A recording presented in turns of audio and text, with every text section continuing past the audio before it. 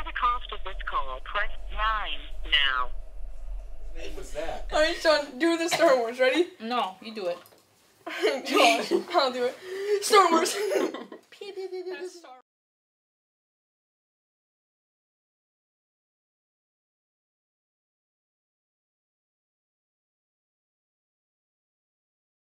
It was like 2 years ago, so I was 19.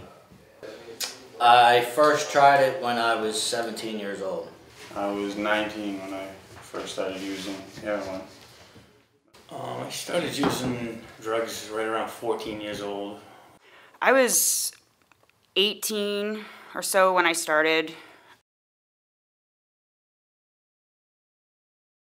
This is obviously an increasing problem in our states and around the country. Over the last several years, it's come to the attention of a lot of the media.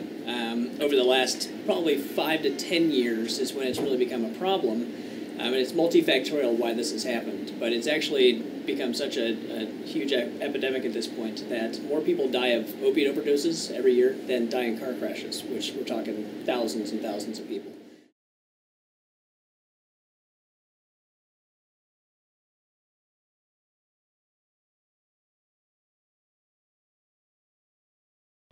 We had actually just opened an office in Arkansas, Little Rock, Arkansas, and we were opening an office just like normal.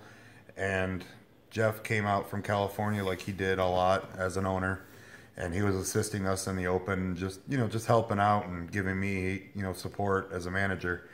And he had indicated that he wanted to kind of be left alone that day. I thought he was just tired or whatever. He was my boss. I didn't question him.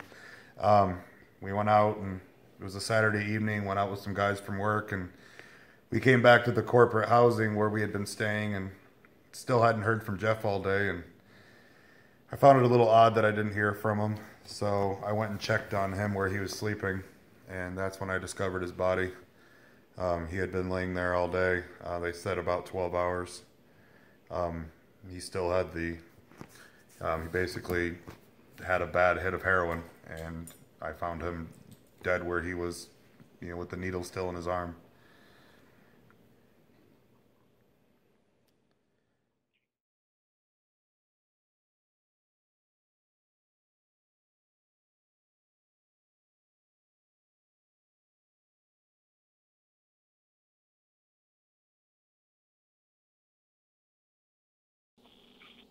I remember an encounter I had with an addict that still weighs down on my conscience. I got a phone call from a regular client. We met up. I sold her whatever it was she was buying. And right before I go about my business, she told me that she just found out she was pregnant. And I found it crazy how she knew she was carrying a baby and she still had it in her to get high and do drugs. But who am I to judge? To each his own.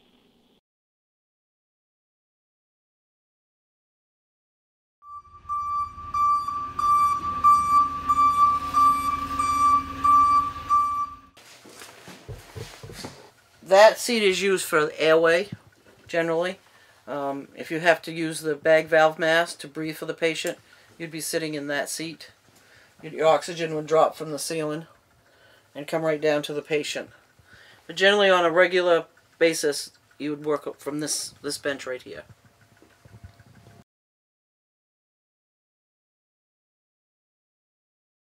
Yeah, I worked for the town of Machias Public Works Director for 12 years, and we go down through town, every Monday morning and Friday afternoon, and, pick trash up, and we'd find needles around, garbage cans. We'd even have the high school kids. They do community service days, and we'd have to give them gloves to put on their hands, and if they found needles, to let us know and tell them not to touch them. There's been a number of folks who I've lost who didn't even get to the hospital. The thing about opiate overdoses is that if they get here and they are still alive, the medication that we can give, you guys might have heard about this, is called Narcan. And increasingly it's available from a pharmacist. You don't even have to have a prescription for it. It's for family members to use. EMS providers carry this stuff now. It's just a spray up your nose. Families can use them. A lot of police and EMS carry this medication now.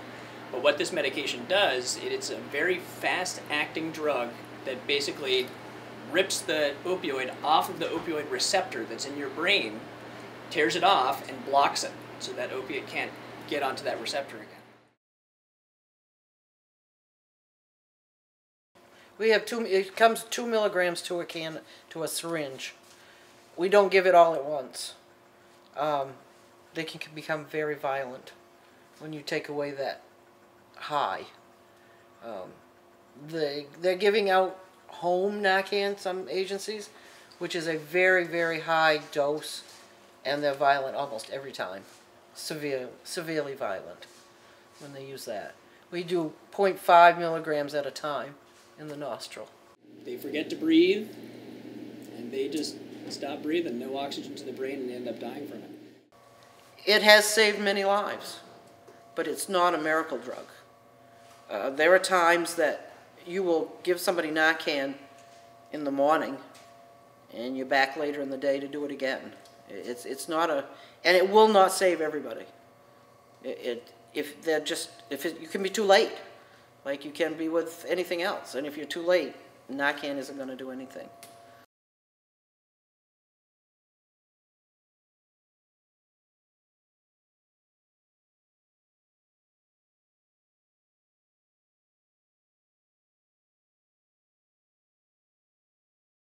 Why? Just isolation and just, just didn't want to feel anything. I went through an early divorce with my parents, so, I was pretty angry, so I just thought, using drugs and drinking was the way out, but it's definitely not. It's nothing good comes out of it.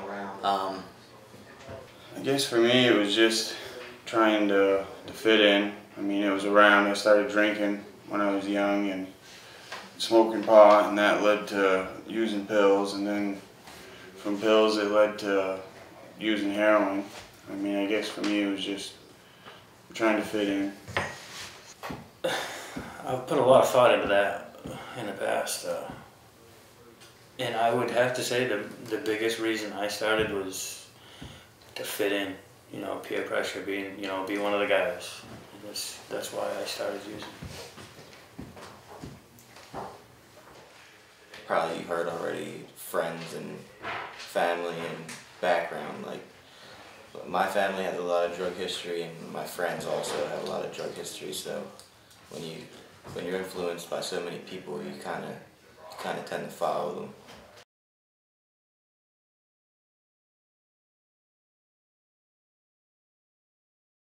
Camden, New Jersey. You can just pretty much go on the street and buy it there. I'm local. I'm right from the area, so I got it right here. Friends, the friends that I used with, they had, most of my friends are older friends, so it was always easy for them to get what I wanted.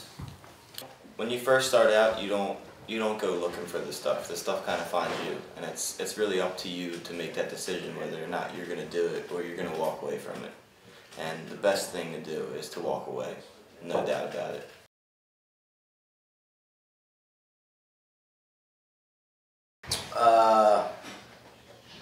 About 6 weeks ago, surrendered my life to the Lord, Jesus Christ. Nothing good can come out of it. It's you're going to either be in the ground or you'll be in prison, and that's the bottom line. There's nothing good about it. I stopped 90 days ago. I just realized that, I was broken. I was in a bad place. I'd hurt everyone around me, everyone close. My whole family. I had no friends left. Just living in a rundown place, and a guy offered me help, and I took it, and it led me here. It led me to Jesus. I mean, that's the only thing that would have saved my life. It would be 6 months and 3 days. It would be 6 months. It was time. I was going to die. being 20 years using drugs, I don't know how common it is for a 20-year heroin addict to get a second chance like I've been given. Like 2 weeks ago, so it's been quite a road trying to get to here. When you're in the middle of that kind of lifestyle, you can slowly see yourself just dying or losing everything that you love, everything that you want to do in life slowly just starts to be taken away from you.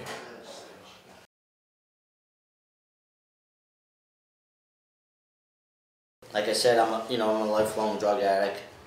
I've been to prison twice, and it's not good at all. And I really shouldn't even be here talking to you people or making this video. I should be in the ground, but by the grace of God, I am sitting here talking to you people, which I think is pretty awesome. Anything I would say to a teen? Don't. From a very young age, it completely ruined my life. I was constantly sick unless I had money, and most of the time I didn't have money because I already spent it the day before. There's just so much baggage comes with it. It's just not worth it. It will ruin your life, guaranteed. It's not a question of if, it's a question of when. It sounds all fun, just like when I started it, everybody said how fun and cool it was, but it was far from it. I mean, a lot of sickness come with it, being sick, and stealing and robbing, and you're like a hurricane everywhere you go. I mean, it's just destruction everywhere you go. I mean, it hurt. I lost my family, all my friends, it wasn't worth it in the long run. When you hear your friends talking about like, yeah, let's go have fun, let's go party, let's do this, it's not fun, it's not partying, you're really just destroying yourself. So if I were to tell anybody to do anything or to not do anything, I would tell them to just stay away from the drugs, stay away from the party scene. If you're already involved in that and a lot of your friends are about going out and having fun, drinking, doing drugs, find a new group of friends, because they're not the people that you want to be with. They aren't.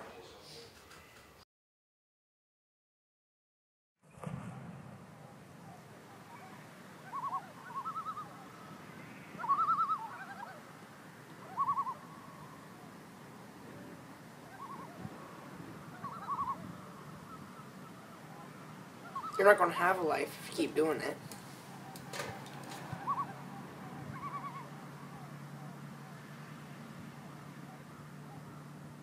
I just tell myself not to do drugs and that I could die from them.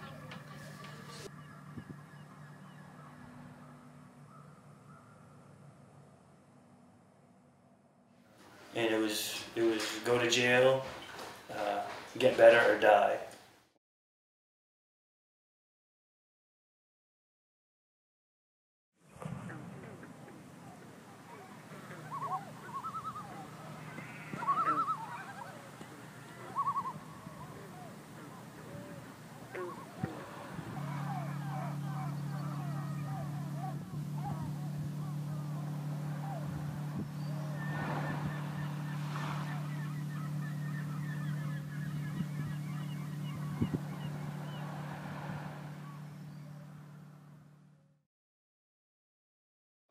I just had enough of it. I had a friend pass away, and he was my neighbor for like 6 years. I could look out my kitchen window and see his. I mean, his house was literally 20 feet away from mine, and he died at the age of 30. So just everything around me just crumbling, pretty much. I mean, I've made good money my whole life, and to really have nothing once winter hit, it's hard to live in Washington County. I mean, you really have to pinch your pennies just to make it by. And, well, like I said, I went to Penn Bay in Rockland, and I was only there like 10 days.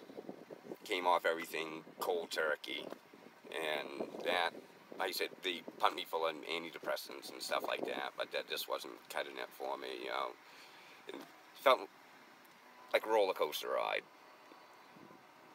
Then I refused the methadone treatment just because I've seen numerous people. But the Suboxone treatment, I was in that, geez, probably 10 years. And they wean you down, but I don't know, you just have to stop taking it for a while. Then, that's how I wean myself off. And it kind of sneaks up on you. It didn't even realize you had a habit. Then when you start going to work and you just spend pretty much what you made that day, I mean, that you're not even living.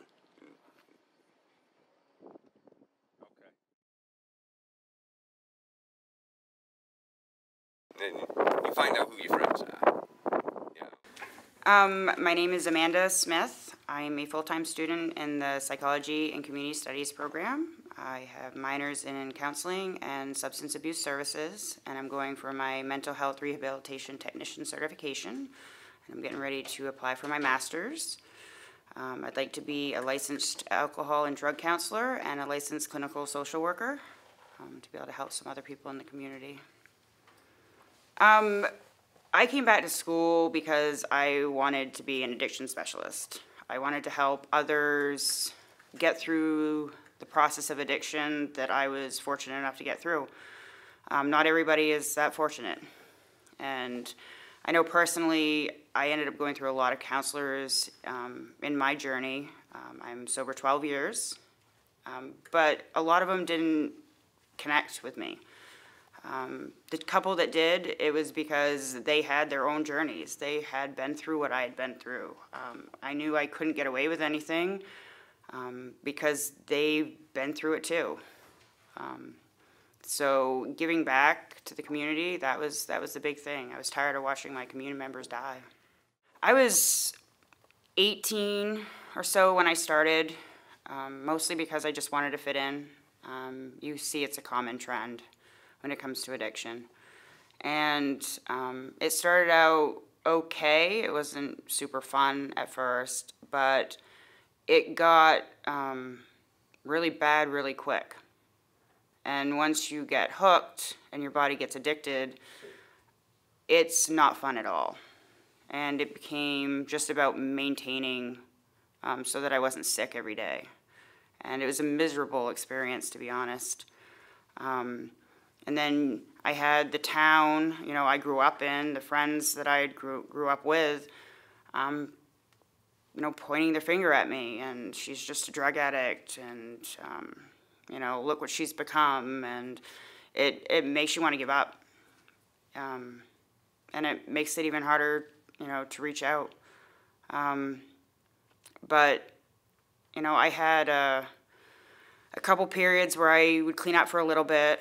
In one of those periods, I had my daughter, and after she was born, I ended up getting back into it. And I didn't want to raise kids in that environment. I'd grown up around it. I had a father that battled addiction. My name is Justin Henderson. I'm a junior at University of Maine at Machias. I'm 20 years old. I went through the foster care system at a young age. I have never been personally addicted to any substances. I came from a very substance abusive family before I was sent into the foster care system. Many different types of addiction were present, and it changed the people I knew. My parents, family members in general, all of which would change while they were under the influence of addictive substances. So, it got to the point of verbal, physical abuse on me and my other family members, and to the point of, after multiple occasions of law enforcement coming in and trying to assess the situation, they ended up removing me and my brothers from the home and setting us into foster care, which then through foster care, there was less substance abuse. And then I was later on adopted by a non-substance family. But I saw a lot of things that I shouldn't have when it comes to my family, my friends, and I didn't want to bring my kids up in that.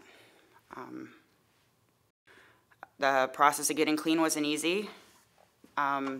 They had just kind of started Suboxone programs back then, and the waiting lists were so long because doctors could only see so many patients, and there was barely any doctors. So I bought them off the streets for a year because I didn't want to use pain pills. Oxycontins was my drug of choice. And then finally the doctor called and said that I had come up on the list and that I could have an appointment. I worked hard, but it was not easy. I got really depressed because I was a very social person. And when you cut everybody out of your life, it becomes really, really hard, and you feel really, really alone. And I didn't know if I was going to get out of it at some points. But it was a counselor that I connected with who also had a history, but came out of it and made her life better, that told me that I'd probably make a really good drug and alcohol counselor. Being around it so much, I had a decent knowledge of what goes on. And that's where I am now. I'm towards the end of my undergraduate. I graduate in the spring. Getting ready to hopefully get my master's, and so I can start helping others. And, if I can help one person like that one counselor helped me, it's all worth it. Any kind of treatment that just suits them, so basically whatever works. It's a really hard period for a lot of kids at that age. And, that's when my self-esteem really crashed. And I think that's the reason why I was so susceptible to it. I just, like I said, I wanted to fit in. I wanted people to like me. I didn't care what I did as long as I felt like I was fitting in. I was part of the group. So you don't have to do that. You don't have to say yes because you're afraid to say no.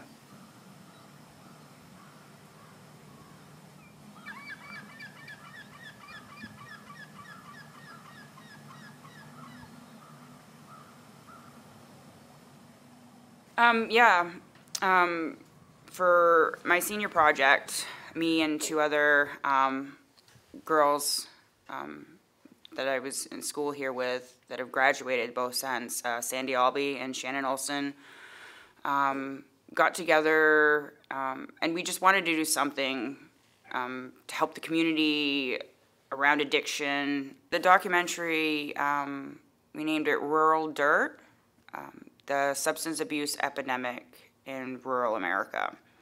Rural Dirt came up, rural of course because our area of focus was here in Washington County, which is a very rural area. And then Dirt is the street name for heroin. We put our hearts into it and we tried our best. We did our showing last May and the turnout was actually pretty good. Well, I started in junior high, about 6th or 7th grade, and it was an instant love affair for me. I just automatically, loved everything about it, and it took over my life for the next 12 years. Well, it was actually an intervention with the law. I was arrested and charged with 2 felony charges, and I was admitted into the Washington County Drug Court. And from there, I was able to get treatment and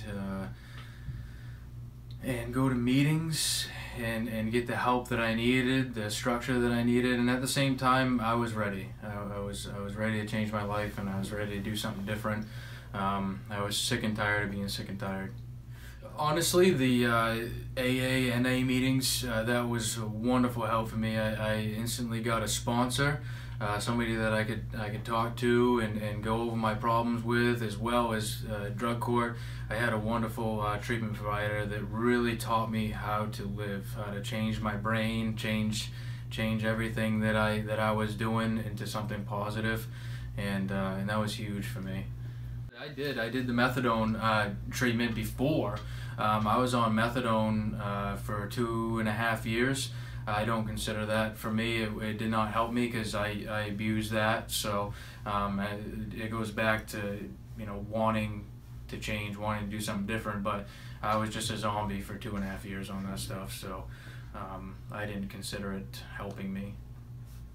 Well, I've been clean and sober now for just over 7 years. I'm the store manager here at the Shell station, but I sponsor people. I try and help people.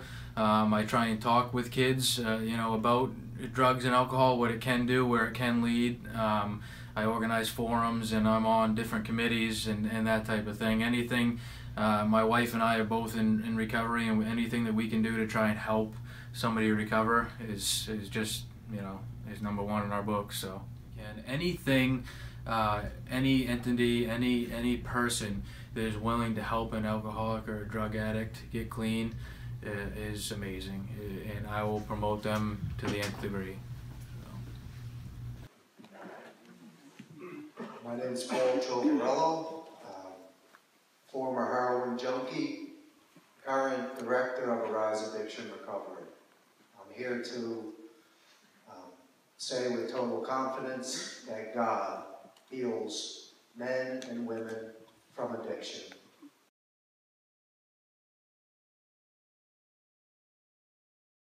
My name is Paul Trovarello. I'm the founder of Arise as well as the director of the men's home. So Arise is, it's many things. What it started out as was an addiction recovery meeting in Machias, where we originally met on Monday nights, which still goes on. It's been 1.5 years now. But that has blossomed into 5 meetings locally on different nights of the week. We've also, a year ago, got the opportunity to open Arise Men's Residential Discipleship Program. And so what we're standing in right now is 2 weeks away from becoming Arise Women's Residential Discipleship Program. By that I mean it's a program for men and women to come into with drug and alcohol and other addiction issues, and long-term, 9 months long, and they get discipled. We're a faith-based organization, a Christian organization, which means that we teach freedom from addiction of all kinds through a personal relationship with Jesus Christ. That's how I got set free. You know, I was a heroin addict for 17 years. Born and raised in New Jersey, and there's no doubt in my mind or my family's mind that I was going to die a heroin addict. And God had a different plan in mind. And I ended up in Maine 3 years ago. I came to a program just like Arise, different name. It's called Seven Oaks Training Center. It's a year-long program, and I learned more than just sobriety there. I learned how to be a man. I learned how to be responsible, how to be a dad, take care of my kids. I have 2 daughters. I learned how to be a good friend, how to be a productive member of society, how to work an 8-hour job and not like go in my car and like take too many breaks. You know what I mean? Stuff like that. All stuff that addiction had robbed me of. And you know, all the while, I'm growing in my relationship with Jesus.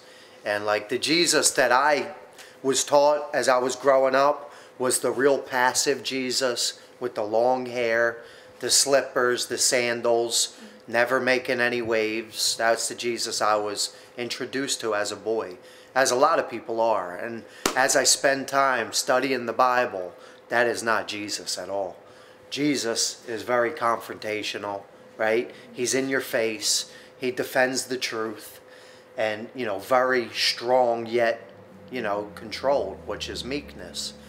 And I fell in love, really, realistically, with Jesus. And that changed forever, changed my life. You know, what we see here, all of Arise, you know, there's 5 addiction recovery meetings. We're standing in a woman's home. This will be the only residential woman's drug and alcohol program in Washington County. This over here is going to be a sectional couch, which is going to sit right here, kind of go like that. And in the corner right there on a mount is going to be a flat screen TV. And so the second floor was built as a bedroom for the ladies. This is where the bedroom is going to be. So we're going to do single beds. There's going to be 4 single beds here and then 3 single beds here. This sink was put in.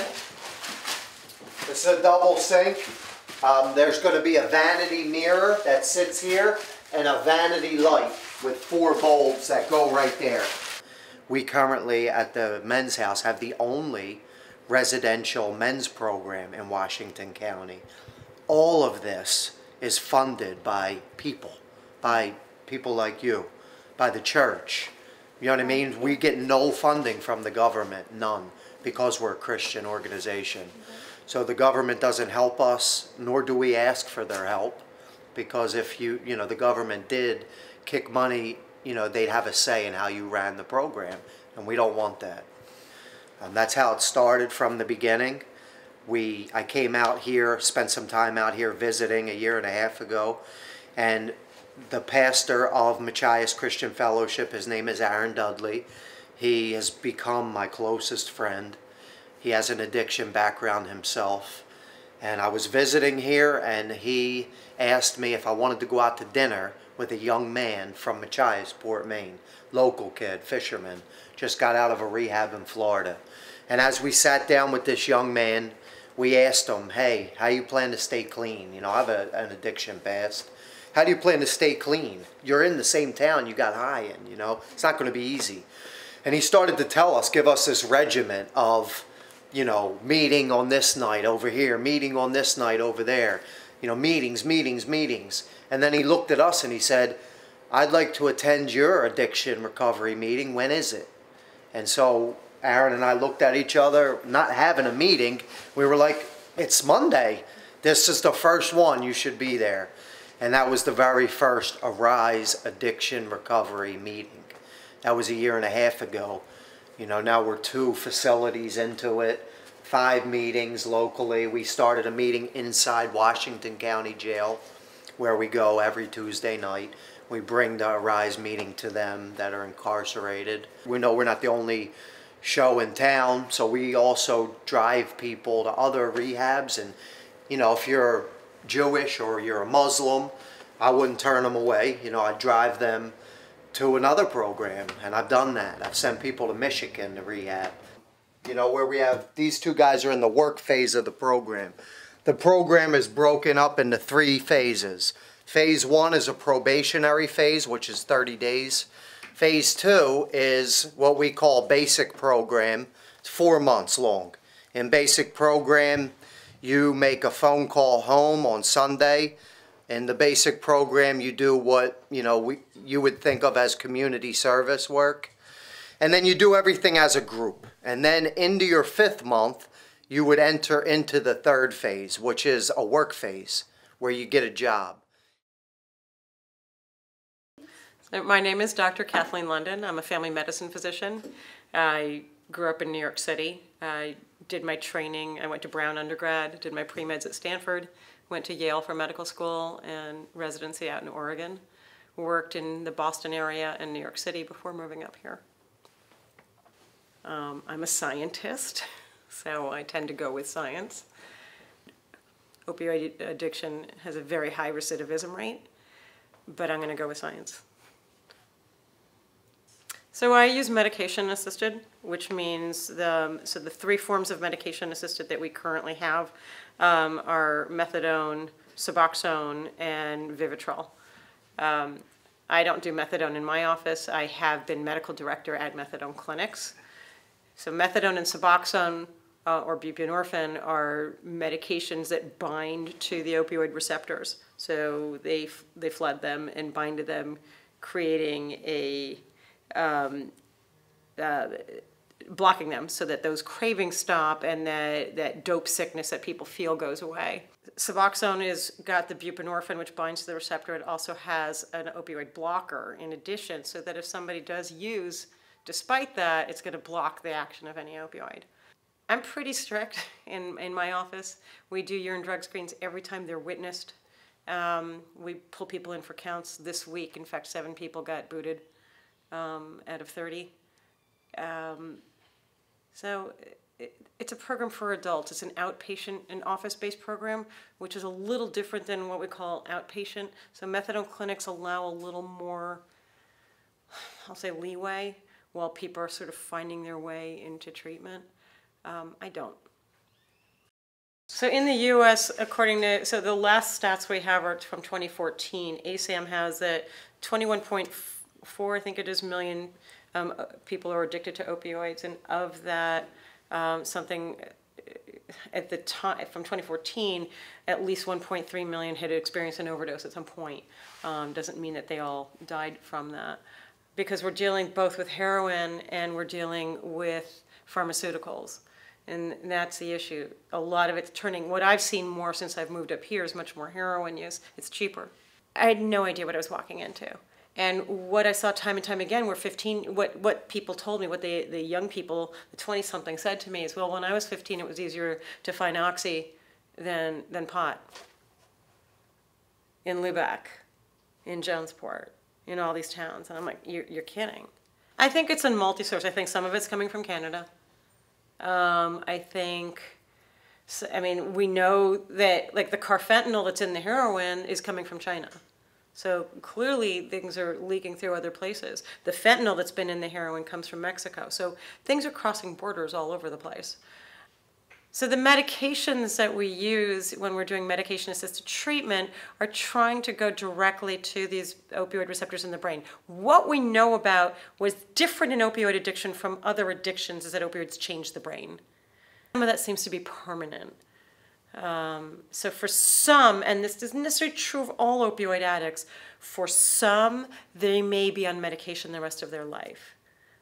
So you have to look at what was someone's pattern before. I have one woman who she's a small child, she's a single mother. When she was using, she was with a heroin dealer, so she doesn't even know how much she used a day, but it was a lot. So the chances of her ever coming off of medication is low. The hardest part, I think, for those of us who are dealing with addicts, whether you're a faith-based program or a physician or a counselor, is the lying that goes with it, because there's a lot of it. The drug companies did push it quite a bit. Not to me. I was not in any circumstances where I had drug companies coming in saying, oh, here, prescribe this. But I do know they did. They have deep pockets. They continue to have very deep pockets. I don't know, you know, and they continue to lobby in such ways that we haven't been able to price control there, you know, in the same way that we can't with insurance companies. You know, when they try to, you know, scream poverty about the health exchanges, when they have CEOs making disgusting amounts of money and profits and shareholders, really? Yeah. If a friend tries to give you something to take, don't do it. Just think inside yourself that some of you, that first pill is going to be all it's going to take, that your brain is going to take it and you're going to be addicted forever and be hooked, and that's it. And it really is that simple. And it's such a tragedy. And I've seen too many lives ruined. Don't go there. My training is in clinical pastoral counseling. That said, I do not believe in religion-based treatment. I do believe all healing has a spiritual component. And I think that it's my place to help a person find that for themselves. It's not something I would impose on somebody. A lot of my people that I work with don't even know that. I have that as like the basis of my training and basis of my beliefs, and it guides me.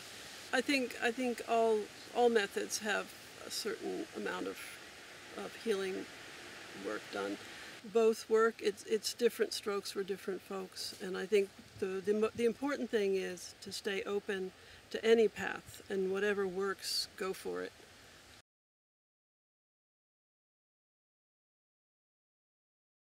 Well, I've been working with Healthy Acadia, which is a community-based action organization, and we put together community forums all over the counties. So the first one was at WA, which was my starting and then helping, but we were able to get all kinds of people to come to that one, which is great. And since then we've had multiple ones after that, which have gotten more structured, and we've really got a good list together of people that want to help, which is what it's all about, really. These forums are supposed to be about action.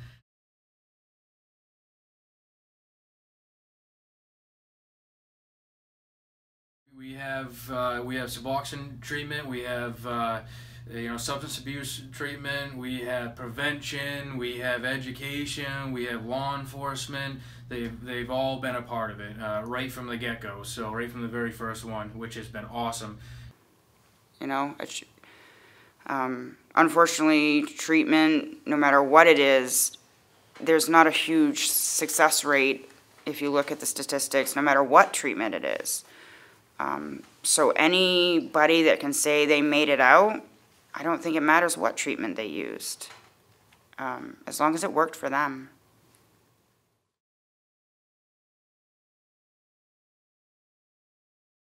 I'm Mackenzie Preston. I'm 13, and my grade is 8th grade. I want to be a surgeon, but on the side I want to be an artist, like a cartoonist.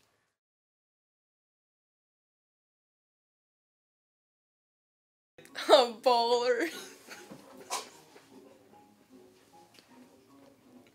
There's nothing wrong with being a bowler. Tell me more about bowling.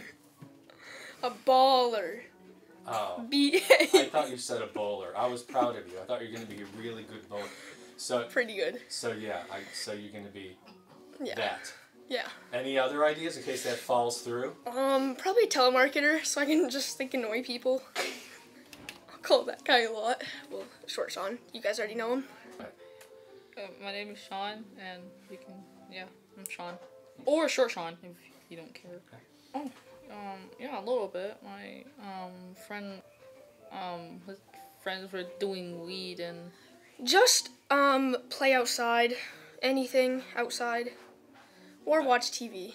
It's not too close. It'll probably be a couple years before you start hearing about it. You say, no, I don't want to. I would like to play in the NBA, but if that doesn't go through, I'll probably go to a community college, and then you can do NBA commentating stuff. I like to play basketball and play video games. Not yet. Probably in a couple years it will, but as of now, not. Be an engineer. Well, if a friend tries to give it to me, I ask the question, are they really a friend? Because that stuff is bad, and it can really ruin your life.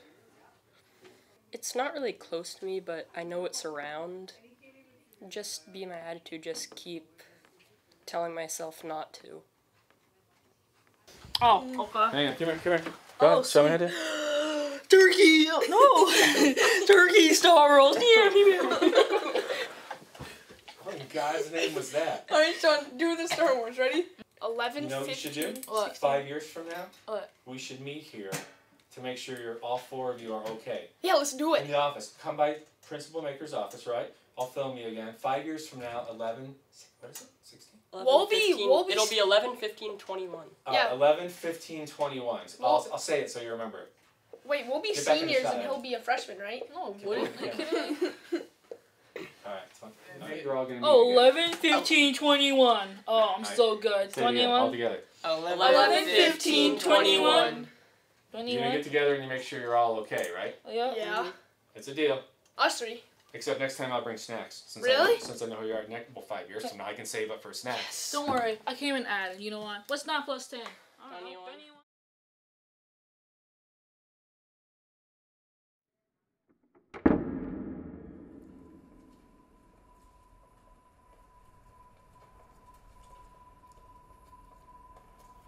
My name is Dean. I'm 25 years old, and I'm an ex-heroin trafficker.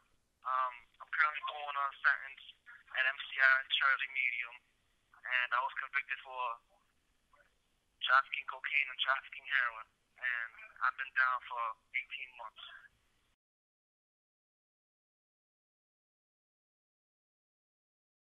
That a lot of people are not finding jobs, and there is a lack of opportunity.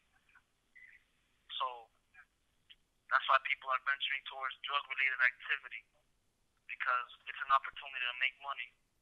Growing up in my neighborhood, the only people that were successful were the drug dealers. They were the only ones with nice homes, with money, with nice cars. Nobody in my neighborhood went to college to become a doctor or a lawyer. Not even the best athletes in my neighborhood made it big. And anybody who made it, they left the hood, so we never even saw them.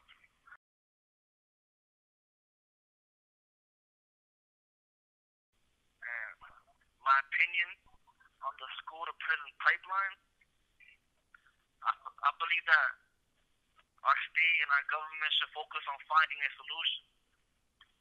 They should aim towards being more proactive and nurturing our students with more programs and counseling instead of being reactive and focusing on making an example.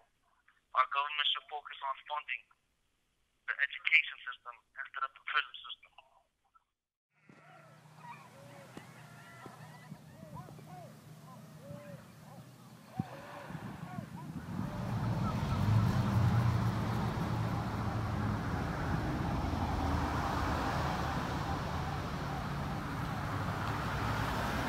Being without money, and you get to the point where you got to be able to survive somehow, and the way you survive is by selling them 2, 3, 4, 5, 6, 10 pills, whatever.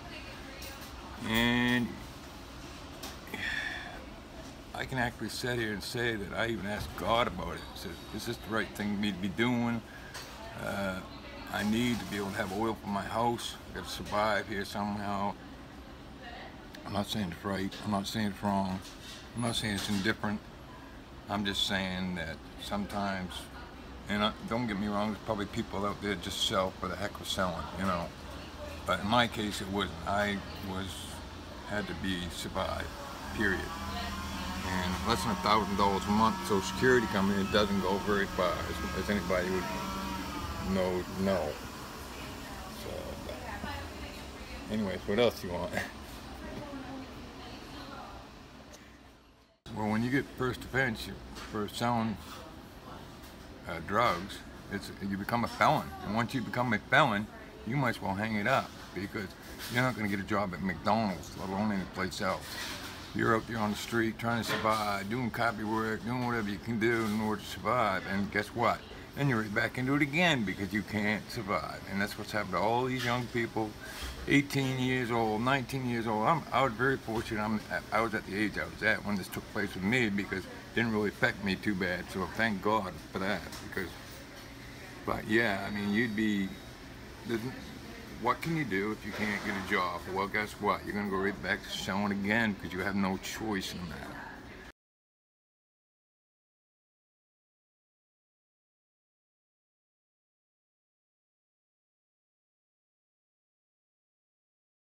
Project Hope is a program that allows people who have drug addiction problems to kind of get a pass to come into a local police station. Right now, Ellsworth Police in Ellsworth, Maine, in Hancock County, has instituted the program, and it allows people to come in and basically turn in their drugs and seek help. And what happens is they will be referred to whatever type of treatment options are available for them. And the program actually goes a step beyond the normal programs in that they actively seek out whatever the best option for these folks is in terms of treatment. They'll find them a bed somewhere if they need inpatient treatment. They'll get them in touch with counselors, with whatever services are needed. The first week I was in Ellsworth, we had 2 overdose deaths. I was at one of them. I watched the victim laying there on the floor, and I said, I gotta get this, program going, because, people are dying. What we're hoping is that by trying these different alternative methods, intervening with people earlier in the process, keeping them outside of the criminal justice system, that maybe that's going to help. The people that are using it and the people that are addicted, they need help. And I think working together with law enforcement takes away some of the stigma that is associated with addiction. Because what's happening is if somebody brings in drugs to the police station, they're in possession of an illegal substance and they're committing a crime. And the police, through this program, have kind of given them an out. If they're coming in, they're turning over these drugs and seeking help, we're saying we're not going to prosecute you. We just started the project 2 weeks ago. We've only had one person come in so far. But the person that came in was 20 years old, had been on drugs since age 12, heroin since around age 14. And, I sat there with the person and I told them I was so proud of them to come into a police station. And I was kind of joking around and I said, can you believe that you came in to get help? And you came in to get help from a bunch of cops? So you think that would have happened a year ago or 5 years ago? No way. So, I think, we're going to treat everybody one at a time, and we're going to grow the program and do the best we can. Personally, well, I have a brother who is a recovering heroin addict, so it's affected my family tremendously. It's a very difficult disease for loved ones to deal with. You can see how this is like a perfect storm situation. Companies like Ortho McNeil, Merck, and some of the other big companies started making the long-acting opiates, things that you guys have probably heard about, like MS-Contin or OxyContin. Those medications, very high doses, very dangerous, and when they first started marketing these things, I remember them coming into my residency and promoting these new drugs, and the chances of addiction are practically zero. That was not borne out. So we have CMS breathing down our necks, we have patients saying that they have pain, we have these new medications that are supposedly safe, and a lot of people get introduced to these drugs. Now, if you look at the statistics of patients who are using heroin right now, only about 15% of them got to heroin because they just got to heroin. Like 85% of them were using prescribed medications first. And the feds are starting to say, hey, listen, we have a problem here. You doctors got to stop prescribing all these medicines. Yeah, I know we told you to do it 10 years ago, but now we're telling you to knock it off. And so these patients who've been taking these medications, or these people who've been able to get these medications in the community, suddenly don't have them anymore. And when you're addicted to a powerful painkiller, it changes your brain chemistry to the extent that you will do anything, even stuff that seems like it's morally reprehensible, whether it's stealing or lying or cheating or whatever, from people who mean a lot to you, to get those medications. Well, my goal has been to try to save one person. If I save one person, or we save one person, then I look at it like we just paid for it.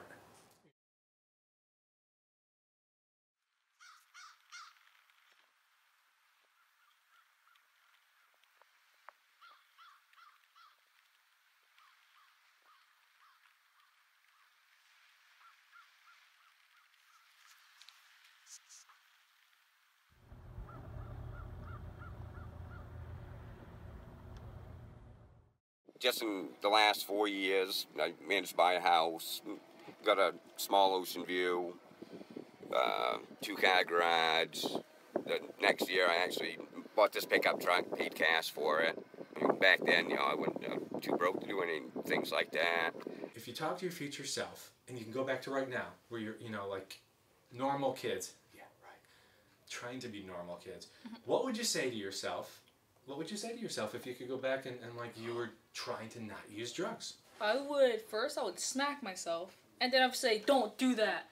Well, I'd probably just tell me that you're gonna die, like, soon, if you do drugs.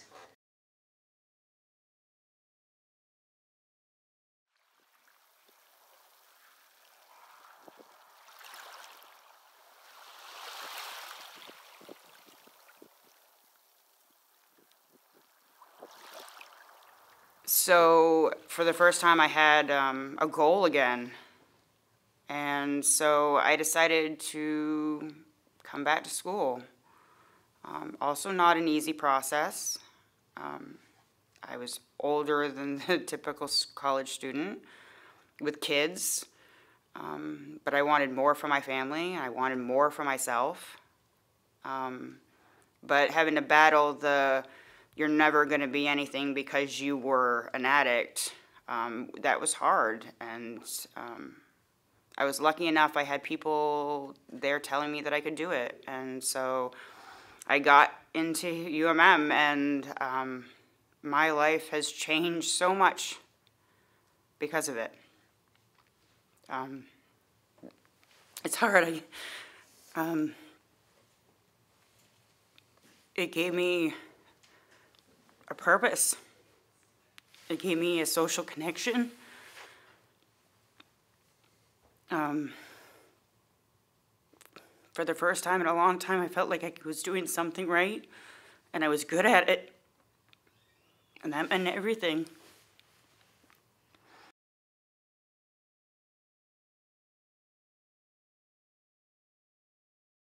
But a lot of people, and it's a sadness to see lives that could have been something that has been lost to a drug. That becomes the whole life. Intelligent people, but they're the ones that are gonna have to change it. We can't change it. I don't care how much money is put into it and how many programs. Unless they want to change, it's not going to change.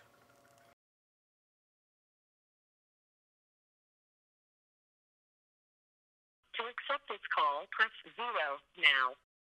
To decline this call, hang up.